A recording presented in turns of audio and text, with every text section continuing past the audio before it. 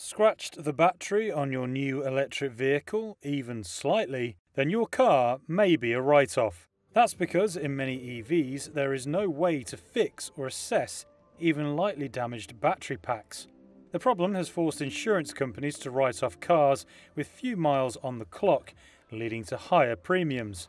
It also undercuts the green case for EVs if they have to be junked after any incident.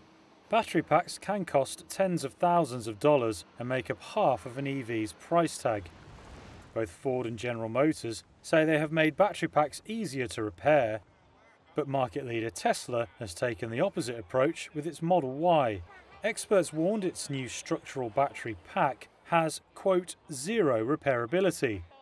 Tesla did not respond to a request for comment.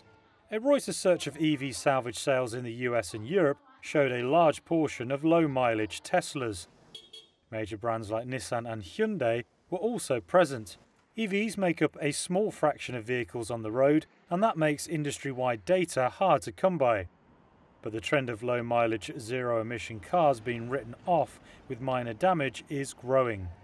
Insurers and experts say that Tesla and other car makers need to make changes. They want to see more repairable battery packs and third-party access to battery cell data. Otherwise, they warn, insurance premiums will just keep on going up as EV sales continue to grow.